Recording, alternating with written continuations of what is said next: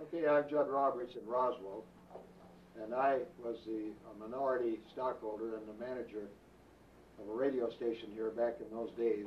Radio station? KGFL. Okay. And we got word of it with the rancher himself. Word of the crash? Oh, I beg your pardon, of this UFO. Uh-huh. Of course, there was a release that came out of Walt Hutt's PIO department out at Walker Air Force Base. Mm-hmm. And so we followed it up. I did not go out because I to the crash site. I did not go out to the crash site. Excuse me for being so hesitant about this. If I'd look at the camera instead of you, it perhaps would be easier. Well, that's why I'm sitting over here, so you can talk to me. Okay, so that's it.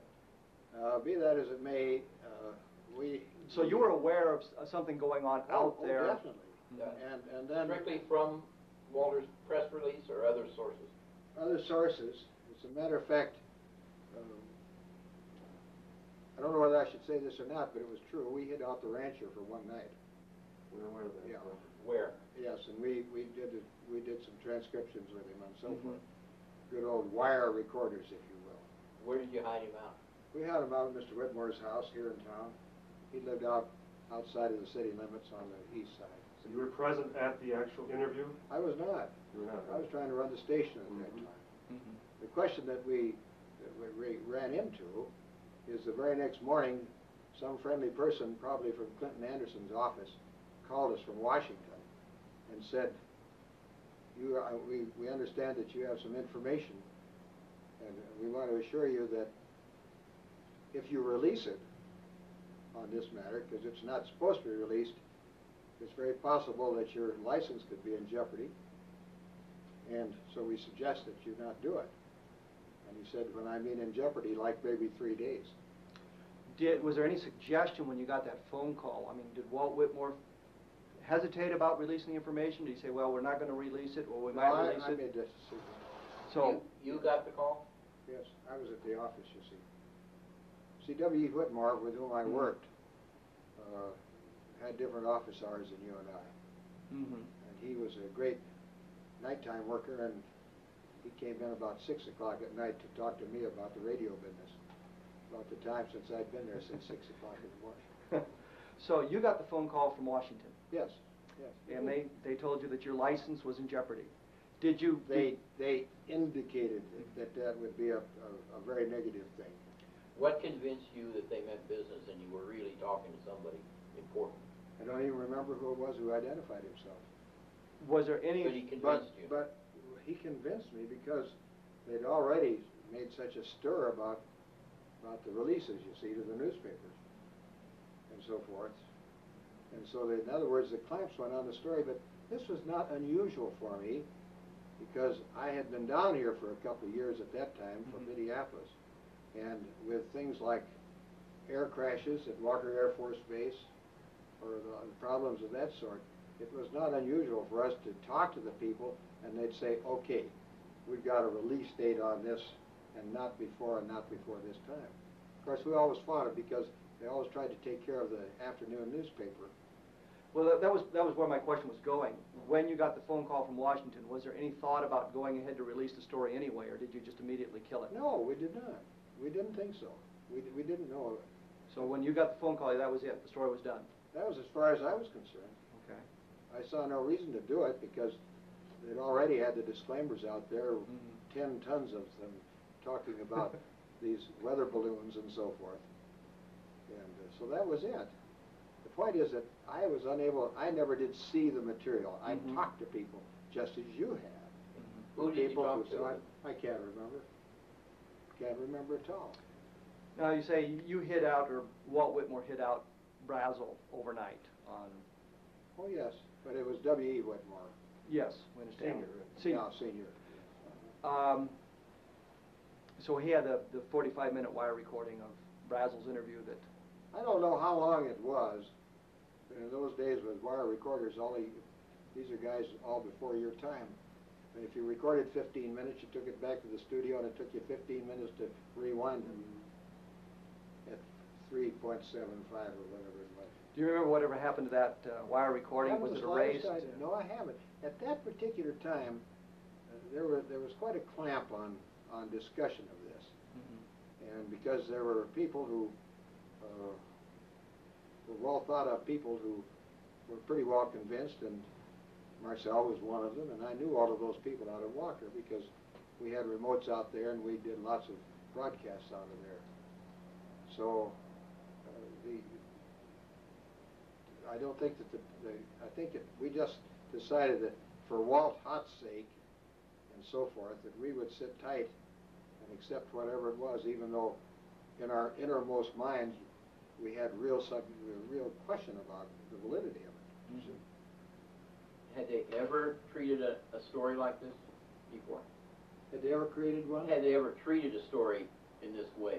Oh, not in this particular way, because this was a highly unique experience.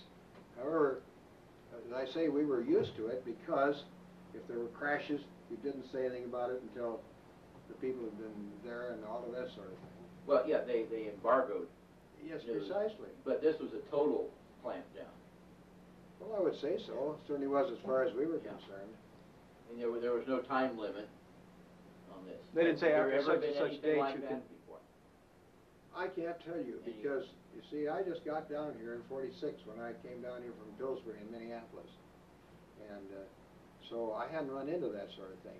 There was lots of it when we were in the missile site business down there and so forth, because if there was a problem, we were advised and we were out there with our blinking lights and all that sort of stuff, but we sat on those things until there were decent releases on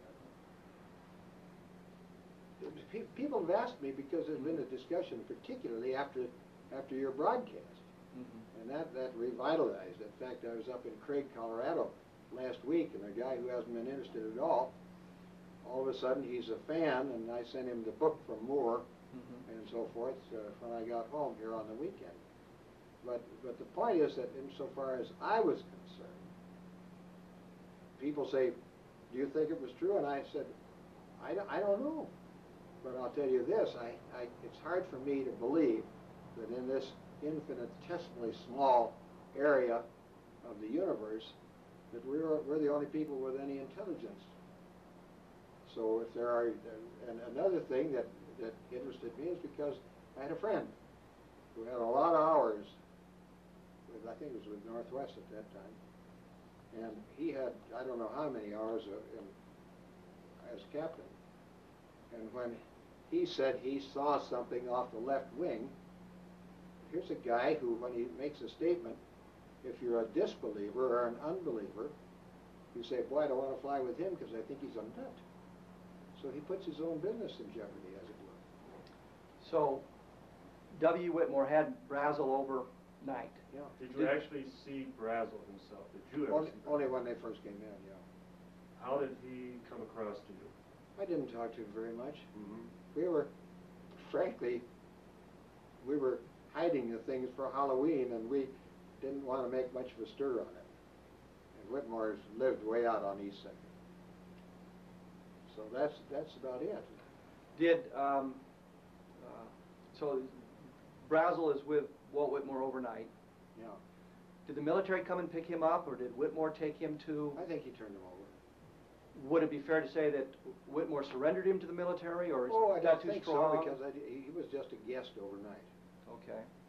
So you don't surrender a guest unless your name is this guy over in Iraq. But was the military, but the military was looking for him, though? I think so. Yeah. Was W. Whitmore hiding Brazel from the military or from your rivals? We just had a good story. So Whitmore was more worried about protecting his story than the military finding where Brazel was. We had no reason to hide him out, particularly, except we wanted to do some talking to him first.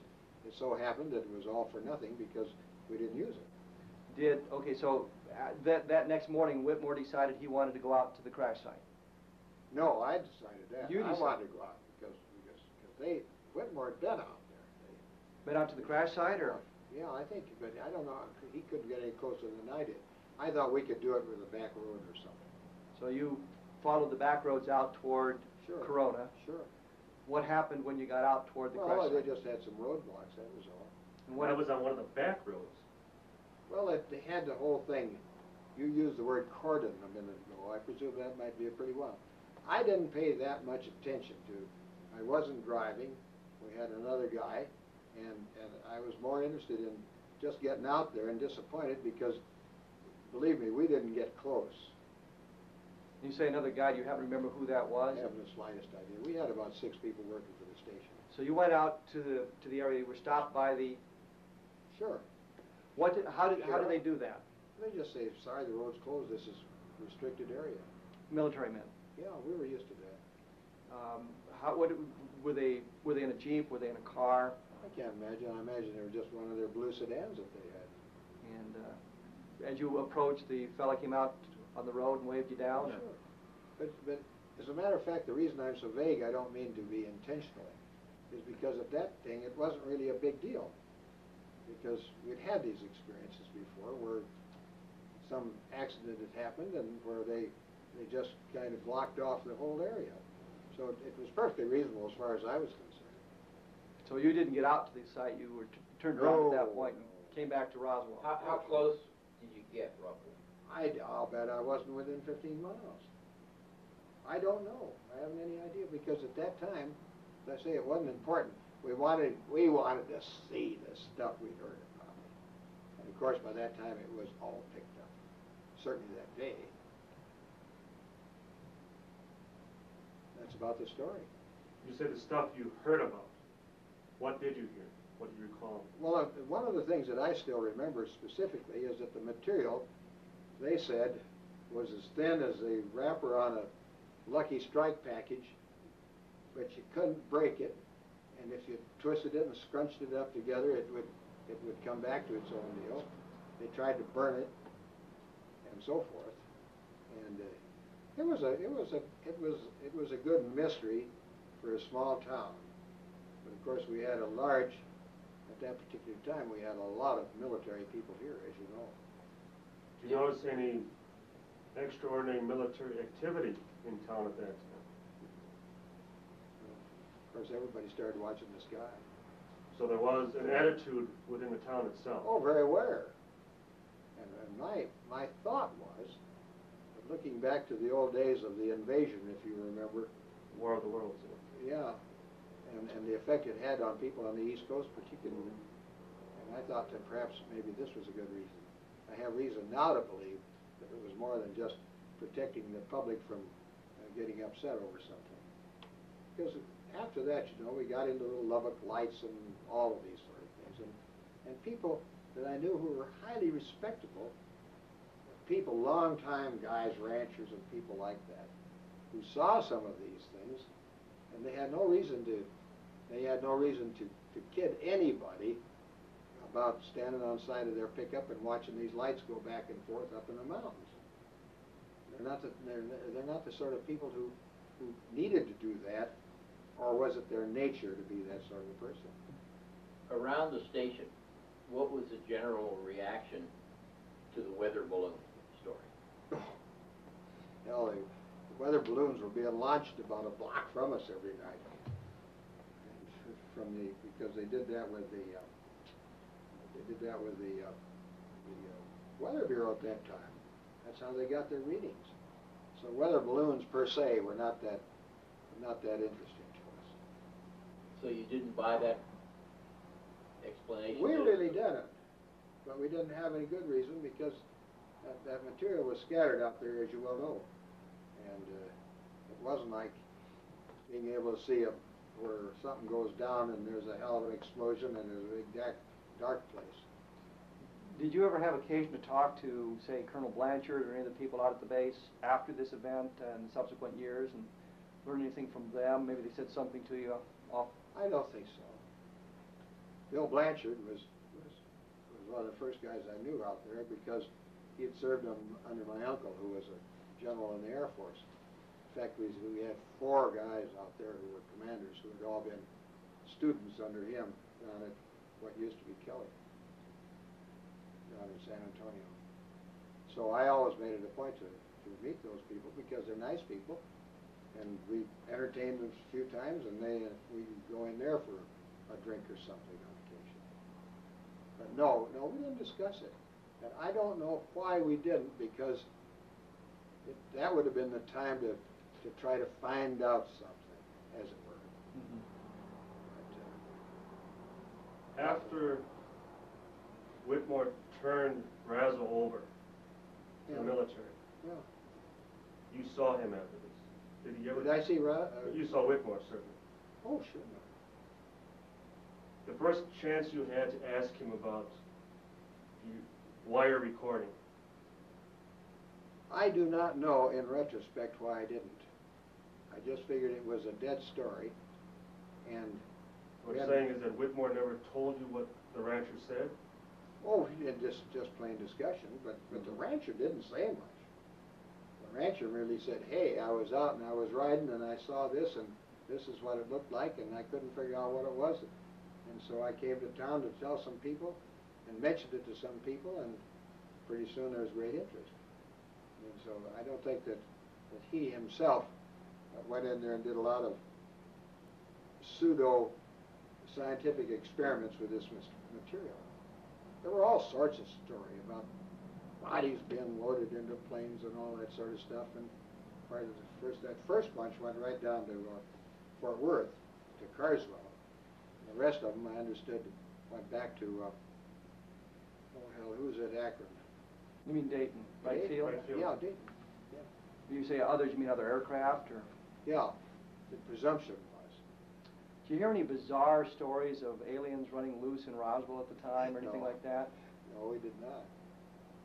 We'd probably been too scared to notice it. After all, that was all pre-ET, and we didn't know how friendly these folk are. So basically, all you really know is a little bit of what Whitmore told you about the rancher finding the debris, Sure. coming into town, Sure. and then attempting yourself to go out to the site and being turned back, Yeah. and receiving the phone call. Now, are you sure it was Clinton Anderson's office and not? No, but I would assume so. He's our senator. Could it have been Dennis Chavez at the Oh, time? well, it could have been Dennis Chavez, I presume. So, But that was good enough for us, because at that particular time, you didn't go around wrestling with the FCC if you could help it. They gave you enough trouble on other things. Sitting out on a hill and monitoring you with a lousy 250 watts at that time. to make sure you weren't putting out bad information. Oh, bad information, and or ASCAP was out there trying to find if we were playing some of their stuff and not reporting it. So we had all of the government that we needed. Any information about the rancher in the next couple of days? No, I don't.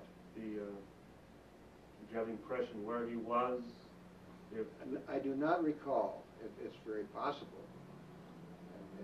But all I know, he didn't come back into the station or anything like that. Did you ever see Brazel after that? I never did. But that's not unusual. These guys all live hell and gone away, as you know. And we were busy at that time. And I had a small staff and 3 or 4 guys working from the base who were working part-time and so forth. And as I say, in retrospect, if we'd had any idea of what we had and what general interest there would be, why then it would have been easy, and we would have, obviously, we would have sat down and said, let's see if we can find out this and that, and put 2 and 2 together and get something. Did the military ever come by the station to pick up press releases or anything like that? No. No indication that the military came back to make sure there was nothing left behind that might? No, I don't think so, because we were very close to the PIO department, Mm-hmm. and because they were a source of news, and even if they had, why, I don't think it would have made a great mental note after all of these years, because it was not that uncommon a situation, don't you see?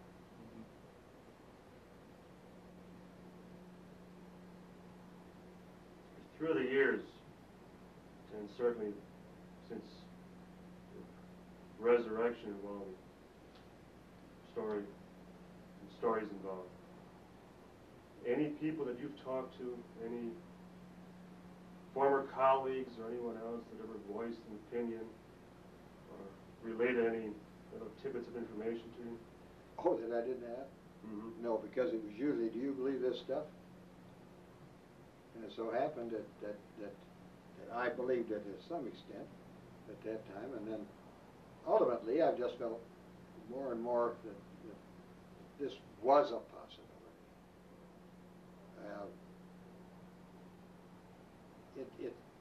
It was nicely hushed up. Let me put it that way. That's a general way of putting it. So you weren't that concerned that the military came in and suggested that you not release the story. That sort of thing happened on a regular basis. Oh yes.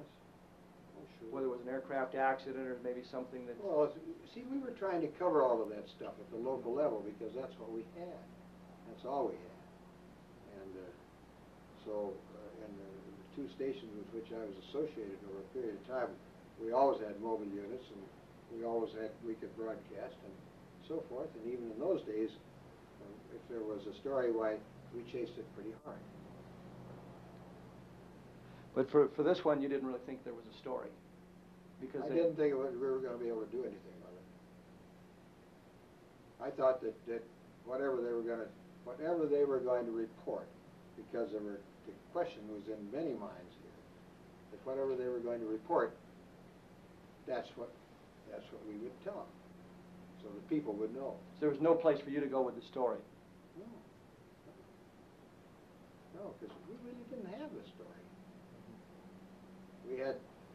We had a discussion with a guy who had found some stuff, but they did a good job of closing that thing up. Hell, Marcel was out of here in, I don't know, 4 or 5 days, I imagine. There were some people that were shipped out. Maybe that had been planned for 90 days, but the coincidence of it made people say, boy, we'll get him out of here.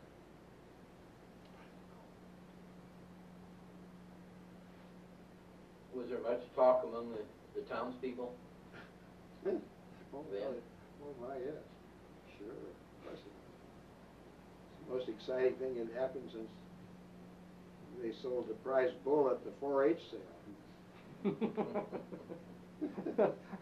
Covering all the big news. Yes, I mean, secondary story, but next is the bull. Was there any general tone to the public reaction? That they believed it, they didn't believe it, whatever? I wouldn't have any idea because we never did run a poll or anything like that. I would suggest that there were some people who said, boy, this must be a big story or they wouldn't have made such an effort. And others who said, some nut. You saw a weather It balloon. was a weather balloon, and that's good enough for me if they told me it was a weather balloon, by George. Which side were you on?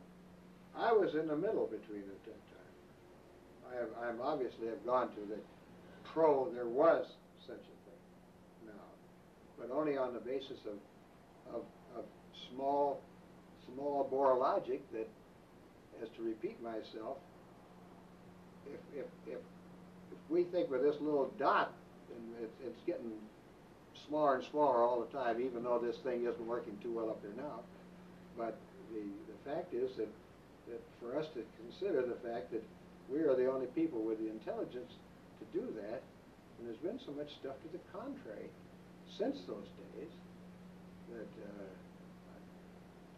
I don't know.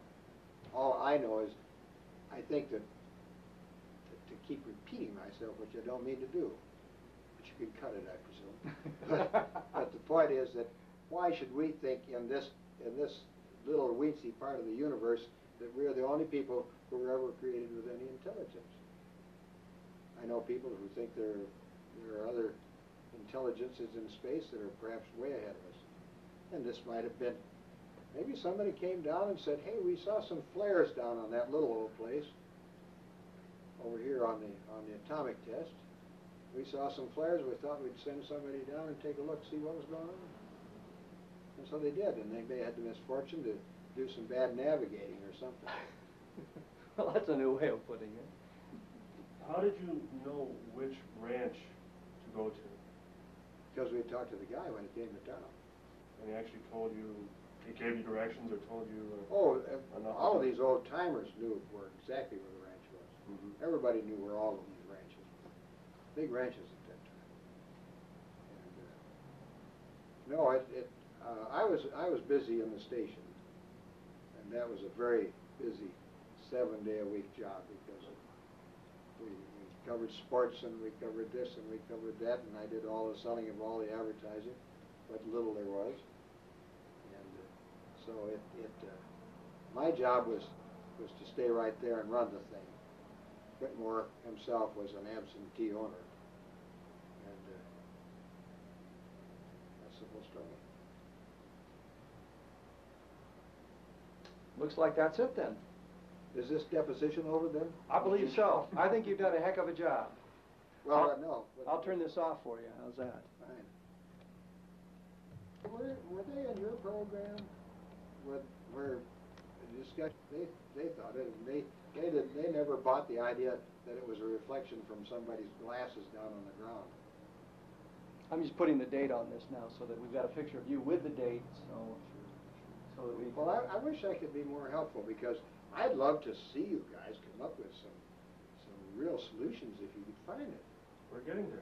Yeah. Really are. Are you? Putting the little bitty pieces together. In fact, we feel we very can slowly. put the whole timeline together. And we feel Which is why your story is important, because you have a couple of little pieces that help fit it into the whole chronology.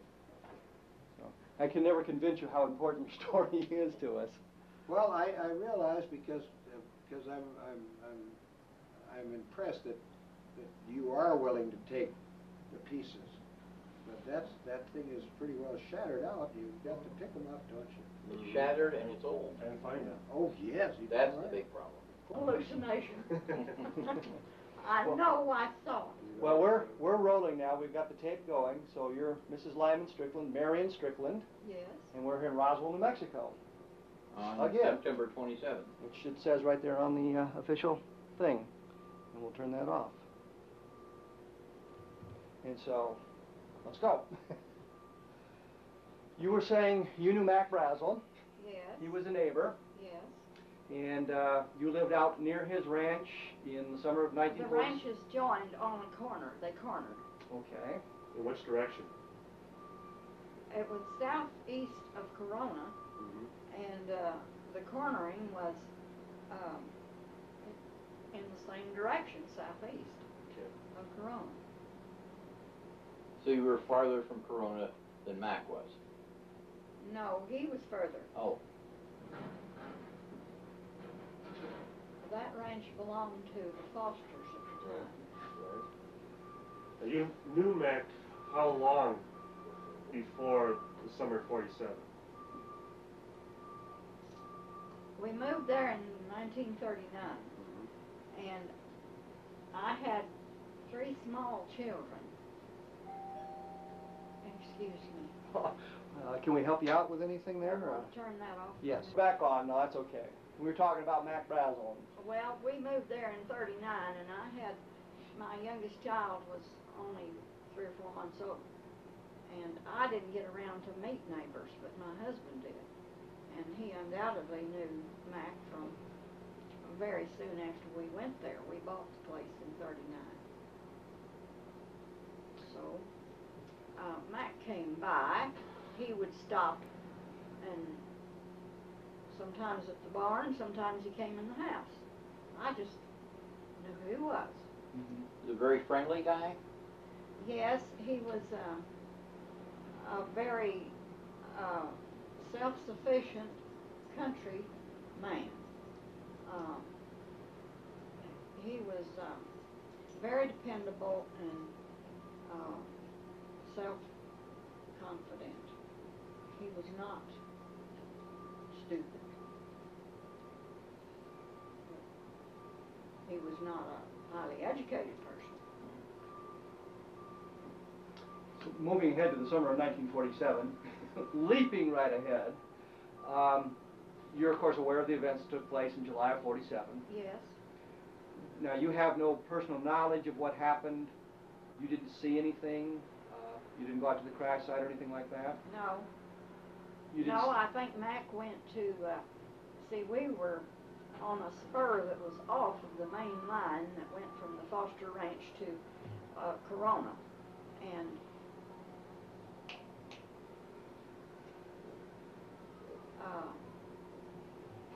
he would have gone by the Proctors and Saltermeyers first, just on the way to town.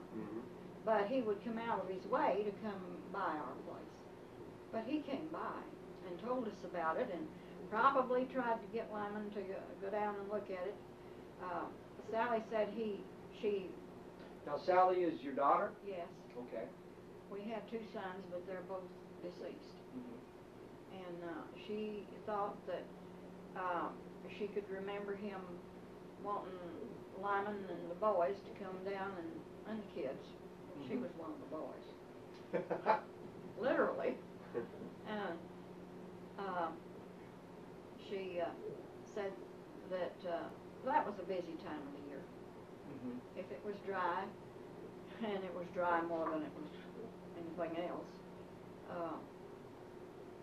they were feeding or marking lambs or one thing or another. Now, you said you remember the thunderstorm, or? Oh, yes, because we had this is the house that was built later. We had a little old dinky shack that had a porch that wasn't any wider than that. And my husband, all ranchers go out on the porch to see where it's raining, how much and who got some. And he had to stand out there and see where it was raining, and there was so much thunder and lightning that I begged him to come in the house, and finally there was this terrible thunderclap, and he came in and he says, "Boy, that hit something." You know, it has a different sound. Mm-hmm. It has a hollow sound. So he thought lightning had struck something. Yes, and it was 2 or 3 days after that Mac, no, it was longer than that. It was a week or two. Did, he didn't see the lightning hit anything, he just... No, that's hilly country. Mm-hmm. And the clouds were hanging low. They were pretty low. So then you and Lyman, nobody went over with Mac to see the stuff? No. Mac went to the Proctors and maybe the Saltermeyers. I don't know if he went there. But they didn't go down there with him. I guess everybody was busy, and Mac thought it was a weather balloon or some sort of an experiment, that he was glad to do the government a favor to bring them the pieces. Mm-hmm. And that's actually the attitude he had when he gathered it up and took it to town. So he brought it into Roswell, Mm-hmm. when you say town Roswell. Yes. Right. And what happened to him in Roswell? Did he ever talk to you about that? Very secretly, and he didn't talk to me a lot. Mm-hmm. But they were around my table, Mac, and I don't know whether Bill Brazel was there or not. I don't remember that. But Mac and my kids and Lyman, and I was busy carrying the coffee pot. And I really heard more sketches of the conversation than if I were just sitting there talking like we are here. Mm-hmm.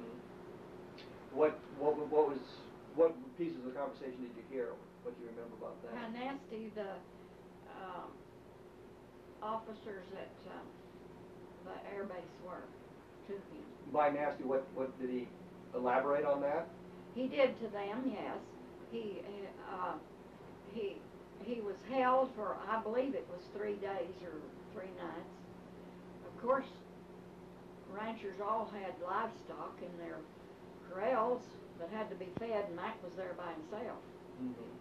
And I think he called Bill. Bill was in Albuquerque. Mm-hmm. To come down and take care of his livestock, but they literally threw him in jail. And it was 2 or 3 days later, Lyman and Floyd Proctor had some business with the Bureau of Land Management, which had an office. I don't remember where their office was then.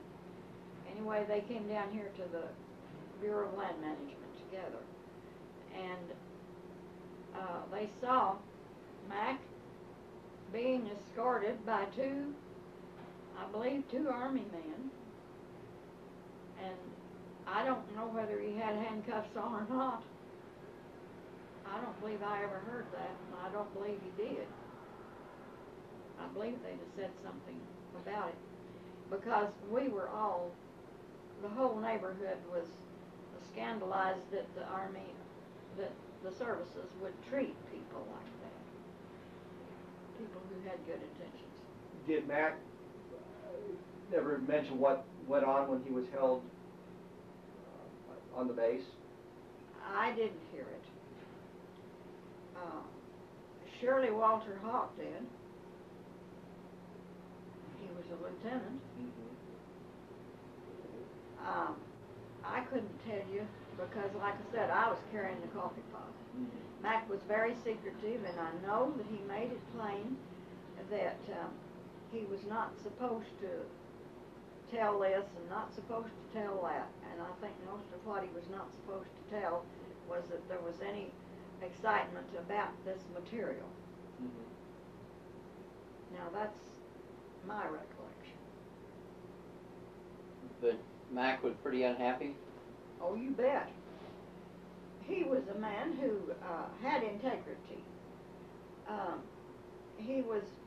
He definitely felt insulted and misused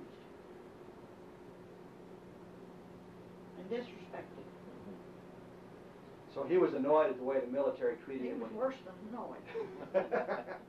He made the effort to come in with the material, and they treated him that way. That's right. And he sat basically at your coffee table and elaborated At on my it. dinner table. Dinner table. Didn't have a coffee table. I meant dinner. I meant actually kitchen table is what I meant. Yeah, that's probably. Was this the only time that he talked about it? Did he ever mention it? Maybe some other times, or? I don't remember him being at my table. I was in the house. Now, lots of ranch women are around the corrals a lot, but I wasn't. And he came to the house off and on. When we built this new house, he came and helped lining with the plumbing. Of course, that was later. But I don't remember that he ever came during that time of stress. And he was definitely under some stress and felt like he had been misused and kicked around. And this was right after he got back? Yes. Right after they let him go? Not too long, and since none of us really knew then what the importance of it was, I don't remember just how long it was. It might have been 2 weeks. I don't think it was 2 months. Did he talk about the material? Yes, he did. I remember he said something about that you could crumple it up and it would come right back out. Now, my daughter, I have been asked before if anybody had any scraps of it. And my daughter told me on long distance, she was only 10 years old, and she said she wasn't impressed with it, but that Bill Brazel brought a scrap of it up there, and he was at the corral. He was not in the house, and I know I never saw any of it. I never saw it at all. And she said that it was very, very thin, that I sewed a lot. And she was familiar with fabrics, and she said it was like a very thin cotton, but very tough. Now, she emphasized the words tough. And I said, how big was this scrap Bill had? And she said, oh, 6 inches by 8 or 10. And I said, what do you reckon he did with it? And she says, well, if they didn't build, I don't believe they were people who kept a lot of, they didn't have their house cluttered like this. And she says, well, if he didn't realize the importance of it, he probably threw it away. Now, of course, I don't know. That was just conjecture. Where's your daughter now? Fort Morgan, Colorado. And it's Sally. Tadalini. Would you think it'd be all right if we talked to her, called her long distance and chatted with her? I'm sure it would. Do we have a phone number? Yes. But do you happen to remember what it is? Yes, I do. You want to write it down? No, I'll have it recorded. Oh. 1 dash 303 dash 867 dash 5025. Okay. That's her home telephone. And that's Sally Catalini. Catalini. Now, of course, her husband and sons wouldn't know anything about it. Are they from this area, or are they from Colorado? Or? They're from Colorado, all of them. But she says Bill Brazel brought a scrap of it by for her to take a look at. Well, Or just to show. to show, and like I said, now she lived at the corral. Her daddy had to order her to the house. She had her horses and so forth. And she was out there, and the boys were out there, and I suppose Bill stopped, and that was the whole family as far as Bill was concerned. So, and I don't know whether I was home or not. So basically what you know is Mac Brazel was held by the people at the base for a number of days. Yes. He came to your house and was irritated by He their... was worse than irritated. by the treatment of them, and you heard some of his discussion about what went on at the base. And then Lyman saw Mac in the company of a number of... If I could say something that's off of the record. Back on the record. Could I ask you about the thunderstorm again? The thunderstorm. Did anyone else comment? Did you hear anyone else Comment about the thunderstorm? about the storm? I asked Juanita about it one time, and she said no, she didn't remember it because she had little children. Her children, by 1947, mine were 7, 8, and 10 years old, 12, and hers were babies. And I think that's what she said, that she didn't remember that thunderstorm. I don't know if anybody else did or not. Anyone else in the family that commented about the loud About thunder? thunderclap? Sally could remember it. I don't know. Okay. My sons are said are not living. Did Mac say anything while in Roswell that he was threatened, or that they? I think he was threatened with something because he was threatened if he opened his mouth he might get thrown in the backside of the jail. Now he gave that impression, definitely.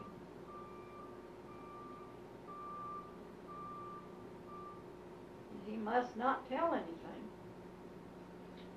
He said that he wasn't supposed to tell anything. Yes. So he was angry, but yet he also took it serious Yes. that he couldn't say anything about it. Yes. Was that unlike him, that he would Yes, it was unlike him. buckle down against something that was He a was threat? a very upfront person. He would be likely to say what he thought, and if it fitted, if you didn't like it, well, so what? So what? So That what was- would it take to get him to keep his mouth shut about something? A serious threat. More than just a physical threat. I think so. But I don't know of any threat that was given. Right. Like I said, I was carrying the coffee pot. Could they have done anything else to try to shut him up? Like what? Bribe him? You couldn't bribe Mac. I don't think you could. I think he'd double up his fists and back you away. I really do. I don't think he was that kind of person.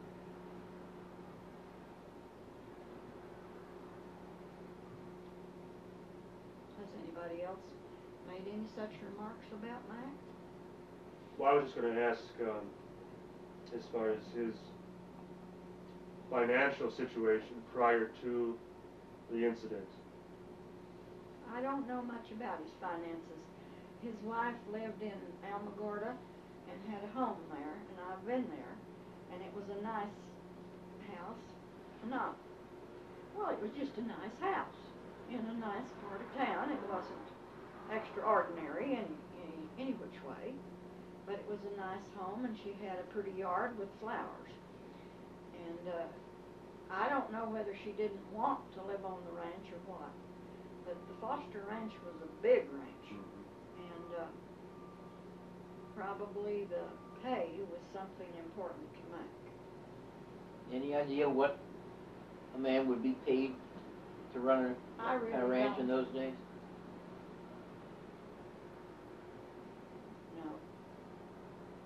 I know what we had to pay hired men when we hired them just by the day, but I don't have any idea what a ranch manager would have gotten. What did a hand get per day back then? A common hand would get about $60 a month, and or $5 a day for a day's work. If it was hard work, and if it was somebody that knew what he was doing, like windmill work or fence work.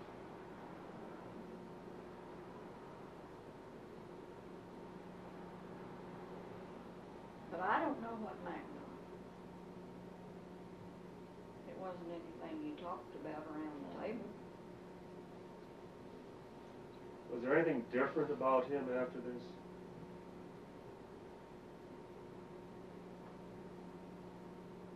He might have been a little more reticent because he felt like he was disgraced, and he really wanted to square himself with his neighbors. I think that's why he talked a little, because he was afraid that the neighbors might think he had done something of a crooked nature. But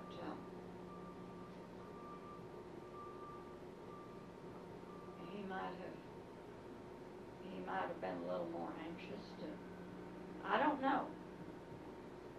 When we built this house, I said, this house that's in the painting, Lyman didn't know anything about plumbing.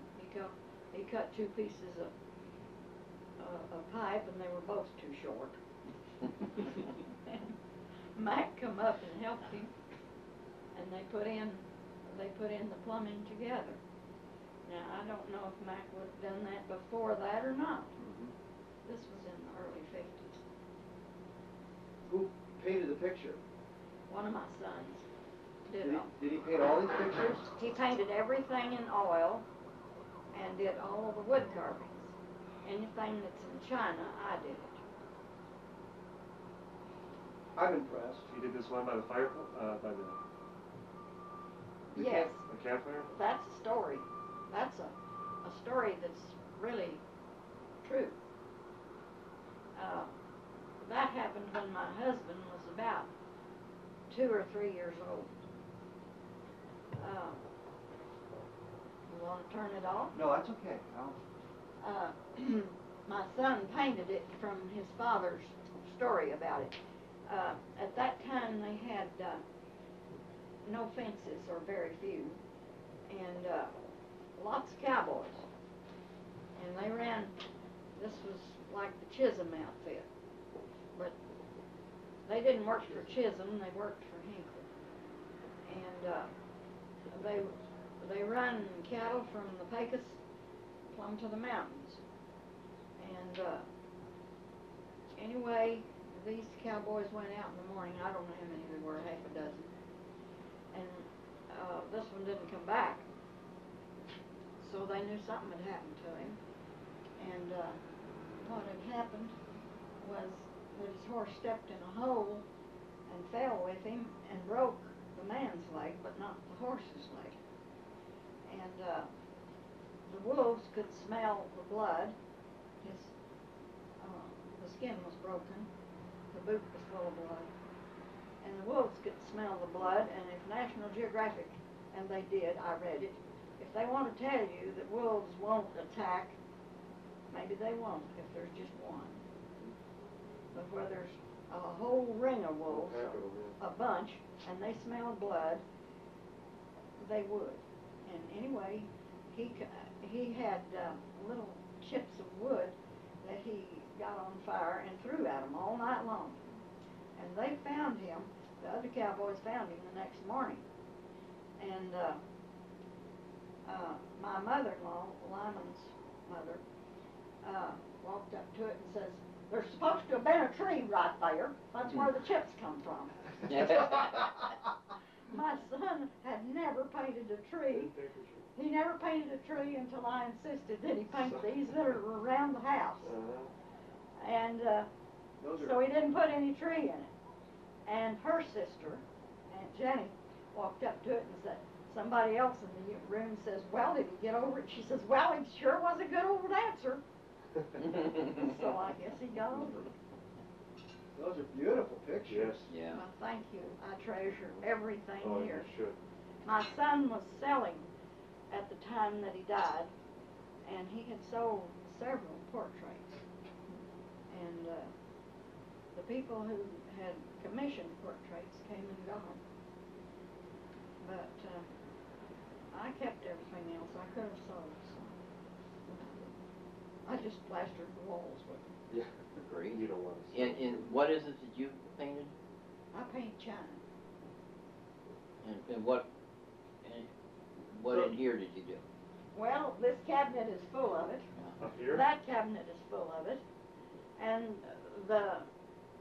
everything except one or two antiques in these shelves. That's obvious where you learned it from. Yeah. How about Oh, these beautiful. cups with birds? I painted all of them. It's incredible. Actually, that's marvelous stuff. Now, I didn't paint the Virgin that's in the window. I did about half of the birds, or more than half, maybe. The flowers on the china thing? Oh, yes, I did all those. Extremely realistic. Excellent. Well, thank you. I've enjoyed doing it. My son was painting at the time that I found a lady who gave lessons, and that was her husband that came with the onions. And I thought, well, I've always enjoyed China, and I'll do this so I don't interfere with his work. Like heck. He had talent that I'd never have. It's obvious. Oh, I wouldn't say that. You've got a lot of talent. But it's obvious that he had lots of talent too. He had a lot of talent. But it was pretty much a sideline for him? That's true. It's just- He was 40 years old 59. when he died. And he had really just gotten into the artistic efforts. He drew from the time he was 4 or 5 years old, things that you could,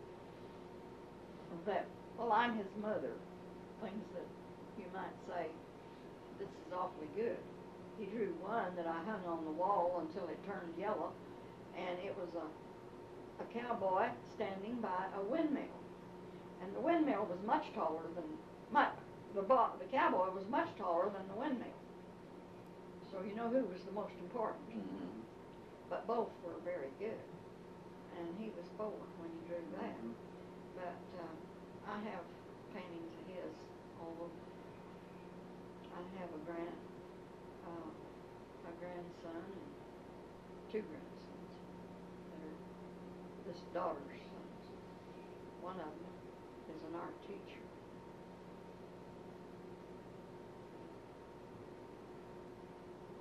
Well, if you don't mind, I'd like to video the paintings. All right. I'd like to. I don't know if it'll come out, how good it'll be, but I'd certainly like to give it a shot.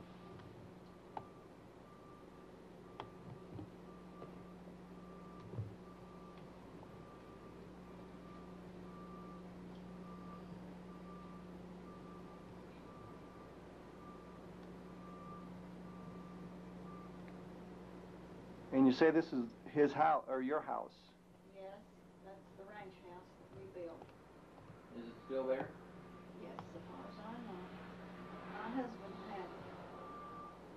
we moved in here and I knew what was going on, he had 5 little strokes. But he had glaucoma, and my son and I were suspicious that he had some. This is a painting of his too. This is not a photograph. Is it done from a photograph? But this one, my son did it. Worked in a lot of mediums. Oh yes. Past. Oh, I can't think of the name of it.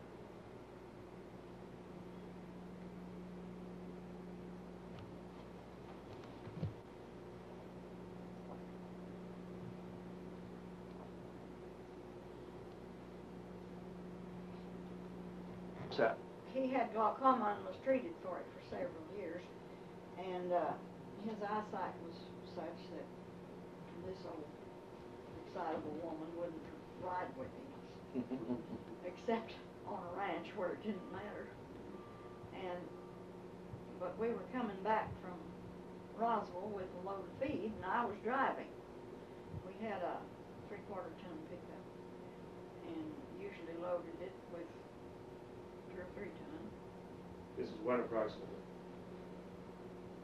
This was maybe in the 50s.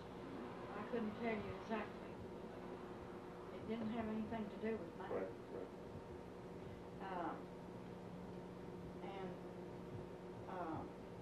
Have you been, I guess you've been to Corona, Yes.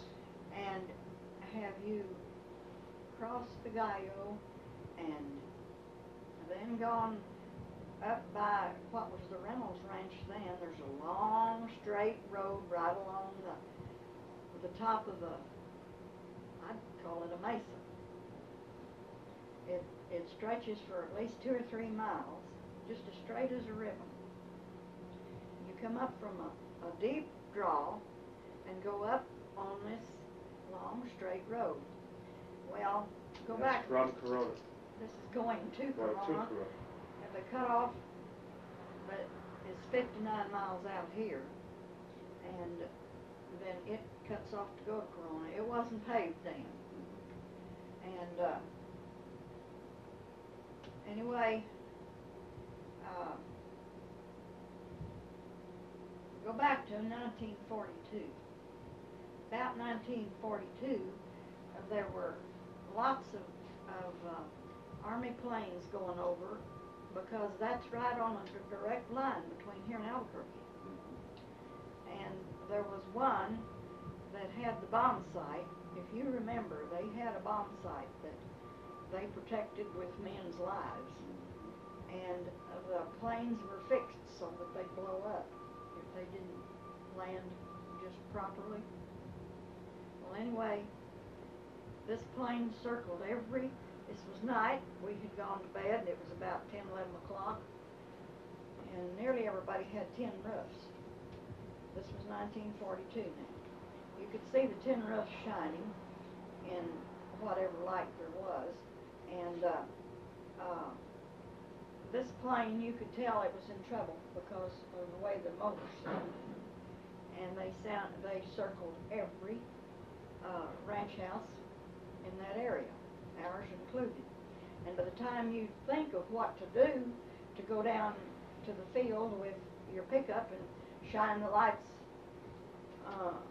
on the furrows the way they ran or something, they were gone and gone on to some other place. Anyway, they spotted this long road across there, and they tried to land, and it blew up. And they cordoned that off for a week, gathering up pieces. And anyway, this was 1950, and I was driving real slow, and up out of the Gallo, which is very sandy. You don't cross the Gallo just anywhere. It's so sandy that you could bog down in the sand. Came this red light, just as round as the moon. A large red pulsating light. Came up out of the gallo, came directly at us, and all I could think of, we were up on this long road, all I could think of was that it was a plane that was in trouble when trying to land. And I know that Lyman agreed. We must have talked something. And the bar ditch was awfully deep, and we went off on that side. It's a wonder the thing didn't turn over with the load we had. But anyway, he got out and run down the hill, and I had a heck of a time getting my door open. But I did get out, and I saw it not through the windshield. And this light came right straight over us and stood there, just as still. And all at one time, it took off and went on in another direction. Now, it didn't occur to me at the time until the next day. There was not a sound. No sound. You were outside the pickup at that time. I was outside the pickup. I was not seeing it through glass. And there was not any sound. And I said to Lyman, I'm going to call. We had a telephone bill in, too. And must have had part of this house built. And I said, I'm going to call White Sands and tell them they lost one of their rockets. He says, you just shut up and don't say one word. They'll make a fool out of you. And they already had 2 or 3 people who had seen things. And I was just convinced it was some earthly thing that had gotten loose.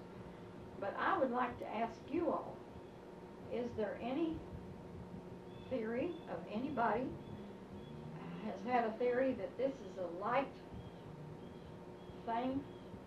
I mean, like we send a searchlight. The searchlight doesn't make any sound. You throw a baseball through the air and it makes a sound. And I can't help but think that if it appeared to me that this thing was not over 100 feet above, maybe not that much, I couldn't really tell. It was pitch dark. It was something I'd never seen before. And has anybody ever How was seen the weather like? Clear. Yeah, I remember there was no muddy road, no nothing like that. I've heard hundreds and hundreds of reports like that. And you heard that they don't make a sound. Mm-hmm. Yeah. Has anybody said that it could be something that's beamed from somewhere else? Your guess is as good as anybody else's.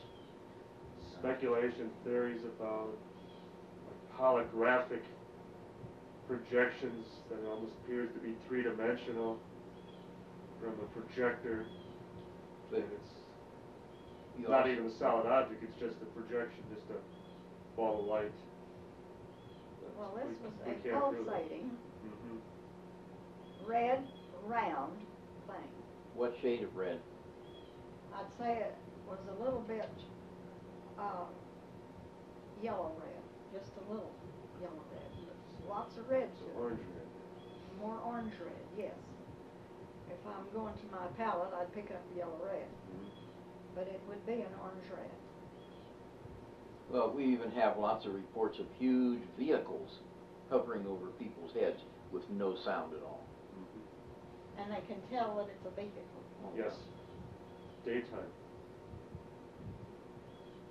And no sound. Mm-hmm. Well, how do you explain that? Because, like I said, you throw a ball through the air and you've got a sound. The theory there is too that somehow the object is able to, with some type of a field that would surround the object, actually draw the surrounding air molecules with it, that would serve to cushion it and eliminate the friction, the air friction. Something. You're I know it's. speaking Greek. But Really, so in other words, we don't know. there's no Maybe friction. In other got words, some there's no, ideas. well, you know what a sonic boom is, as Yeah. far as, because that's where the air is separated by the supersonic jet, and as it comes together, it claps. So whatever this is, it doesn't cause that. It doesn't allow it to come together. It doesn't seem to have to come together. There seems to be no break in the air. So that's where the theory that it's actually drawing air with it. See, too, when you have an object that moves that fast, that the friction would cause it to start to glow. That's where, like, a meteorite breaks up, or even a satellite in re-entry would burn up as it comes into the atmosphere. We don't get that. Well, this thing wasn't a meteorite because it stood there. Maybe they were seeing how smart we were to see if they wanted to ask us a few questions. I don't know. Decided they didn't. How long did it sit there? You know, you're under such a stress at the time, it's hard to say. I would say a few seconds, maybe certainly not more than 3 to 5 minutes. But you were moving in the truck at the time. No, Or I you had stopped the truck. You had stopped. Yes. and Was it up ahead of the truck as it appeared to hover, or was it overhead? Covered right overhead. Right overhead. If I had been in the truck, I couldn't have seen it. But I had, you In know, other it's words, you hard to couldn't have open a pickup. Looked out through the windshield. I didn't look out through the windshield. I did when I first saw it. Right. My husband had run off down the draw, and he kept hollering at me to come on out his side, and I think I was afraid that the whole pickup would turn over, because that was a deep bar ditch. I've heard that they've got that road paved now, and I don't know what kind of bar ditches they got, but that one was deep. And anyway, I remember struggling out on the driver's side, and stood there, because by the time I got out, I could see that it was not an airplane that was trying to land and come down the road. But that's what I thought it was. Could this have been in 1949? It could have been. I couldn't swear to the date. I hauled an awful lot of feed by myself. His eyes got so bad that... Well, when did his eyes get bad?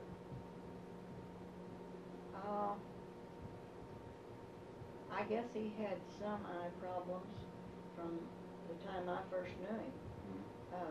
But they were not treated until in the late 40s. And by that time it was really too late. He was blind for 4 or 5 years before he died. And he died quite a few years ago, right? 6 years ago. Oh, 6 years ago. 7 years ago. In January, next January. Yeah, he lived to be 86. And anyway, he and Clenny Saltemeyer saw some things. I don't know if they were told Juanita or not. And I know I saw one that looked like a campsite about 11 o'clock at night one night. I went, this was a crooked road that went from Saltemeyer's to our place. And we had had a lot of sheep stealing. I've got a snapshot over there of where Treats put out Trap? a sign that said there would be that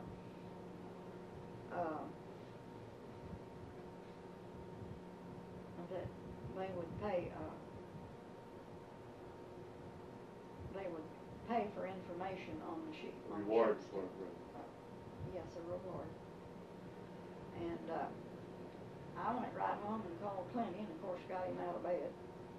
Told him that this campsite was up above. There had been an old road there. And Clenny says, why, that road washed out to where nobody can get in there. And they went up there the next morning and come around from the top side, and they said they found a dead, well, I believe it was a calf. A calf that had been butchered. campfire?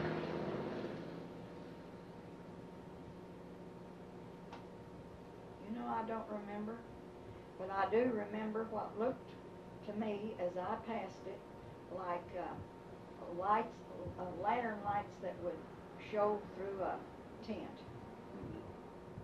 through some of the openings in the tent. Anybody moving around? No, I didn't see anybody. See, I was driving and I didn't want to sit there if that was sheep stealers and wait for them. And I didn't know that the road was washed out. It was in Clay's pasture. Then in our pasture there was a bluff on we called it the Bonita. And to me it would be 100 feet down, maybe it's not more than 50. But they had it fenced off so the livestock wouldn't come up there and graze and fall off. And it was very rough. You couldn't get up there with a pickup or even a Jeep because pieces would fall out and fall into the canyon below. And that was above our house. And as we turned the corner to come in, been to a ball game one night and come in after the ball game, and here was a light going down like from one fence post to the other.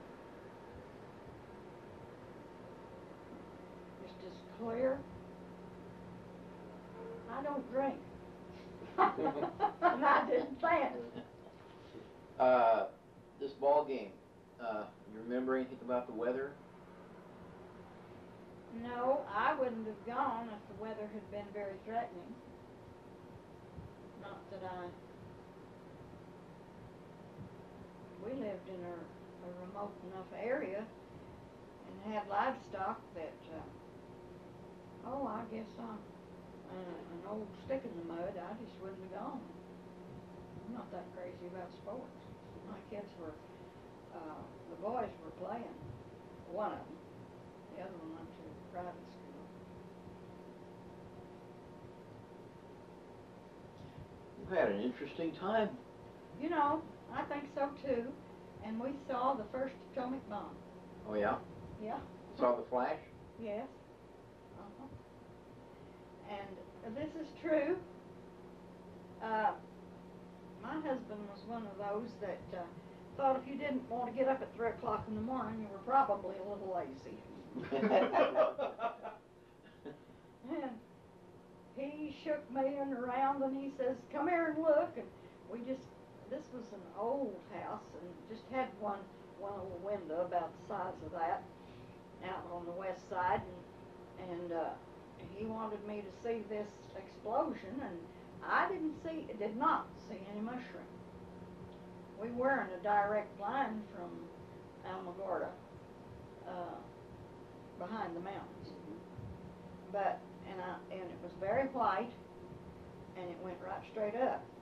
If there was a mushroom, I didn't see it. I got up and looked and went right back to bed. What'd you think it was? We talked about it a minute or two and thought I think he suggested it might be an ammunition dump because nobody knew what was going on over there then. Right. It hadn't been announced. Absolutely. And that's what we decided it was, and I thought, well, it's an ammunition dump, so what do you got me up here for? So I went back to bed, and I think he went in and made coffee. Had you heard any rumors about what was going on? No. If so, I don't remember it. We had an awful lot of drought, and we also had planes that we know they came out of Alamogordo, out of the base there, that scattered something that dispersed the clouds, and out here I've got a government bullet in an old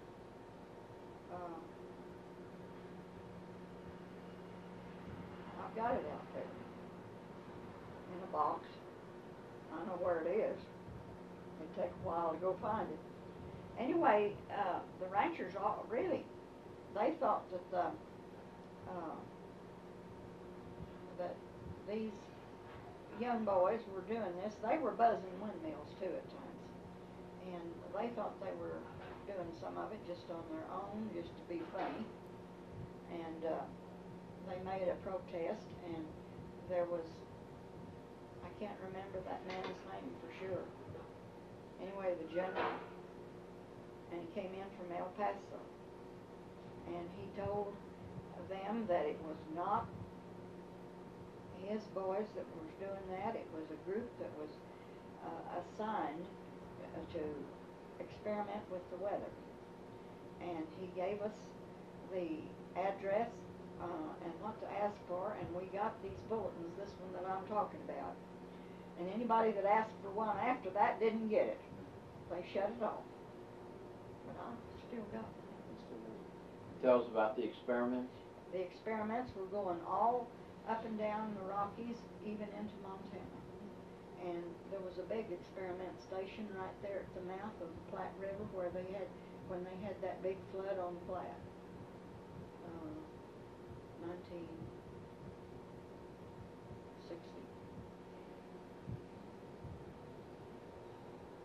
But this one was spotted too. I mean, it was named. We got first government bulletins from Montoya, Senator Montoya.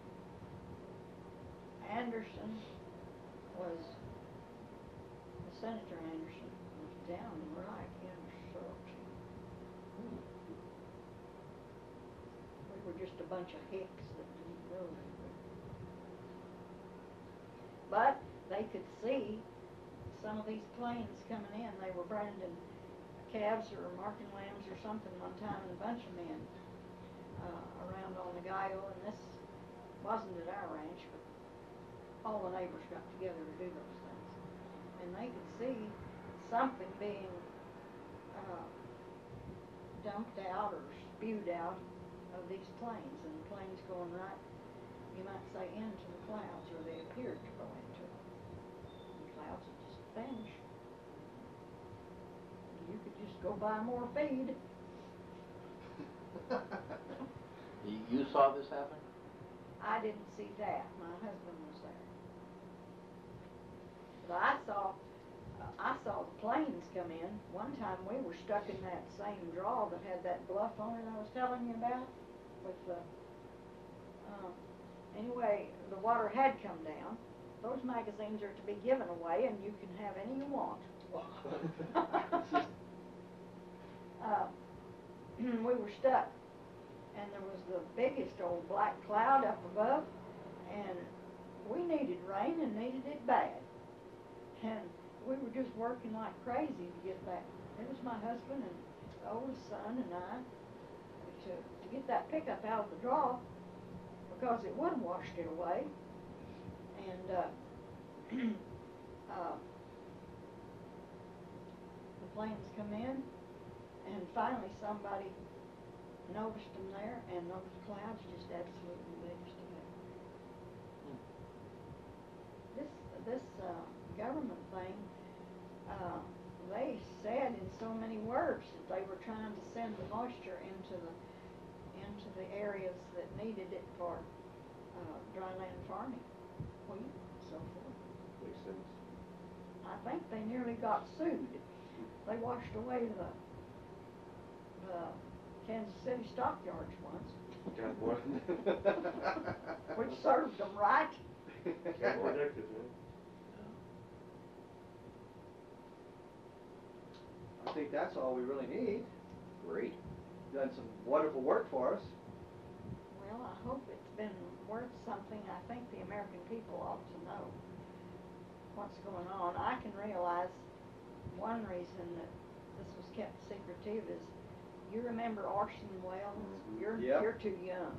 Well, we read about it in the newspapers. I do.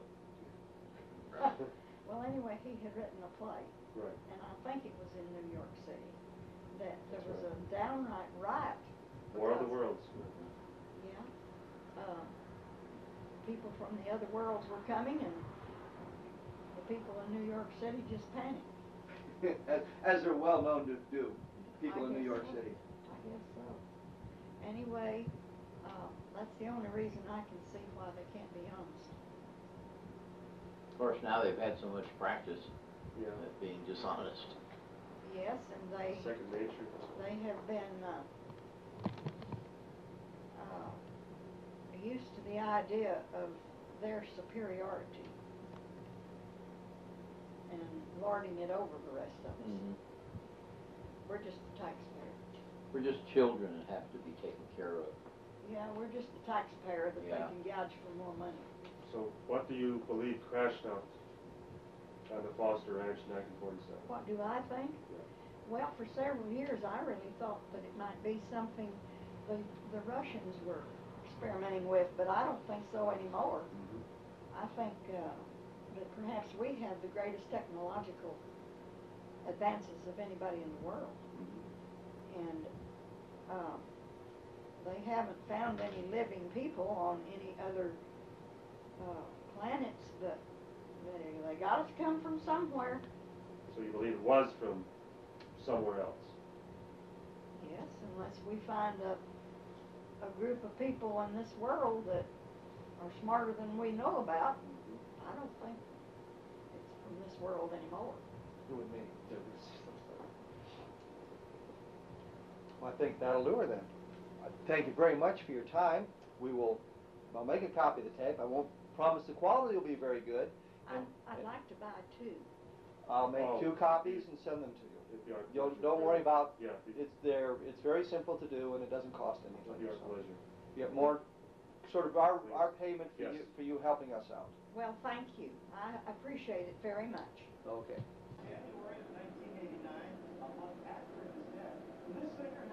And your name is? Alice Knight. You can speak up. It won't hurt. And we're here in Delhart, Texas on October 1st. And you were a niece Yes. of Barney Barnett. Of his wife. And you, did I understand that they kind of raised you for a while, or? I was real close to them. They babysat me, about for 2 or 3 years. And they helped spoil me. And they did not have any children of their own. So, Barney was a civil engineer for the Soil Conservation Service, working in an office in, Socorro, New Mexico. his office was in Socorro? Yes. Okay. He was employed by the U.S. government, you know. Mhm. Okay. Now, You remember the story that Barney told? Well, I remember that he saw, one time we went to visit, and I don't know whether it was before my husband and I married or after, I don't recall the dates, but he said that he saw a UFO fall. He was out working in the field, and I understood that he was out in the St. Augustine plain, and he went over to where it was, and where it fell, and he got nearly to the side, and there was a group of people on a geological or archaeological hunt, and they were over there. I don't remember how many people he said, but they got nearly up to this UFO, but it was close enough that you could see some creatures, or he said they didn't look like human beings out there. And along came a government or some trucks. No, with government you mean? I guess it was government. You know, as I say, it's been a long time ago. But someone came along, and I understood it. I don't know whether it was Army or what. I think he just termed it government trucks, and they told them to go on back and forget they ever saw anything. Now, that's all I recall. He wasn't specific on whether it was Army or he just said I government? don't recall. Did he have any clue as to where the archaeologist came from? He didn't say. If he did, I don't remember. He just said a bunch of young people on a dig. Did he ever describe the creatures to you? I don't recall. He said, did he give you a number? Do you remember if there were? And they were all dead. So far as, they weren't moving. So he never said that one might have been alive or might have been No, I injured? don't think he got that close to them. You know, I mean, he didn't get right up to the side. Seems like there was a fence, and they blocked it off. Or they may have had him move back to the fence, I don't know. But you don't know exactly where this was, other than you think it was up in the... I feel that it was up in the Daddle or Magdalena, what he termed as the high country. the high country. And he didn't give you any clue as to what side of the plains it would have been on, or whether it was closer to Daddle or Magdalena?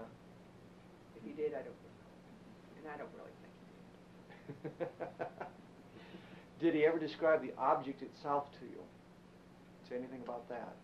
Do you know, I don't, you know what, since you've heard about all these others and things, you don't realize, I don't recall if what he said or what has been put into my mind, or, you know, that I, not that anybody's put anything into my mind. Well, but you what you've read and you've read the books, talked you about, saw the and Unsolved you've Mysteries talked program. about, and things that you've talked about. And there's been talk of UFOs ever since. But your memories then are just pretty vague about what he'd said. That's right. Except that I do know that he said he saw a UFO. And that there were creatures In it, and or he saw. people or whatever.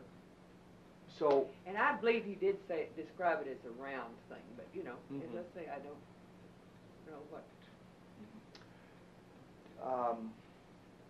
do you recall now, in the subsequent years, what his feelings about UFOs were? No, I don't even recall us talking about it. What's your feelings about him? What do you think? Well, since he saw one, I know that it's true. So you believe, based on what Barney told you, Yes. that flying saucers are real and they're piloted by beings from other planets? Is that a fair assessment? I don't know who they're. I just know that they're real. Or this, yes. But you'd trust anything Barney told you on that Yes, order? I would. Was he ever known to play practical jokes or spin tall tales or anything like that? Oh, I don't know that he'd play practical jokes, but not spin tall tales. So he was very...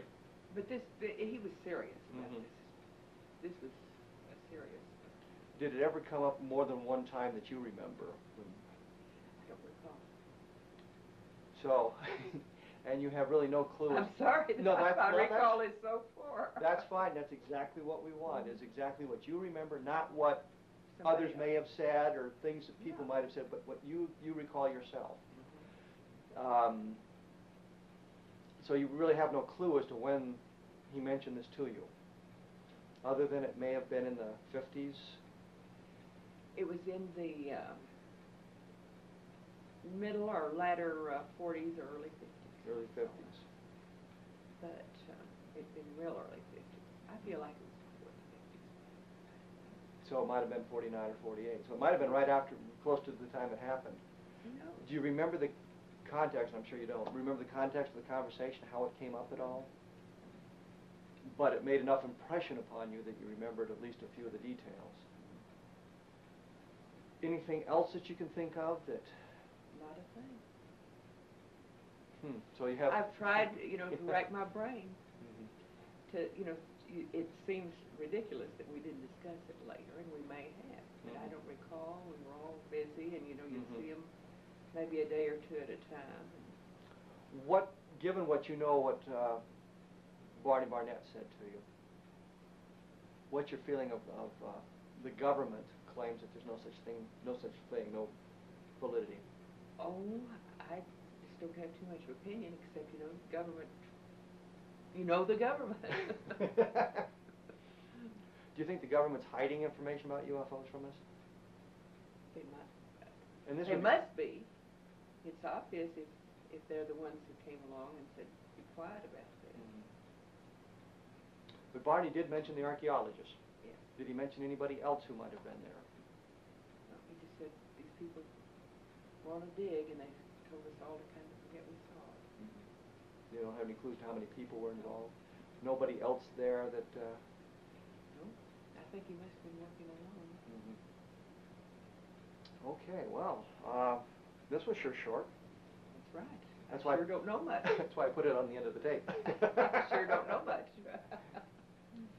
But you have no doubt that Barney was telling you the truth about this.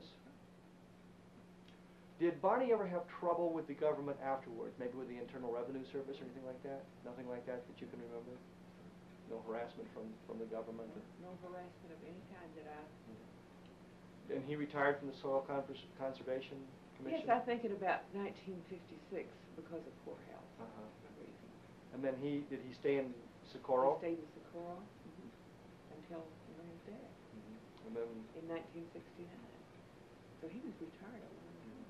and Ruth, what? She moved she stayed in Socorro a year or two after he died, and her health was bad, and so she moved to Dalhart. And then she passed away. Passed away here in Dalhart in 1975 or 76. Probably 76. Did she ever mention this at all? And No? never brought it up? No, I don't think so. You know, you just went on with what the present. Wasn't really that major of an event in anybody's life then? I guess it wasn't, even though you can't imagine it. Now I can't imagine that it was played down, so but we really didn't discuss it. Okay. Well, I even inquired of my friends back then. They, you know, that we might have come home and told somebody that they don't remember me telling. Of course, they might have as poor memories as I do. All right. Well, I think I've probably, as I say, taken up enough of your time, so I'm gonna. That's fine. I'll turn off the camera here. Okay. It worked out real well, didn't it? I don't know. It wasn't horrible or anything. It was scary. It was scary.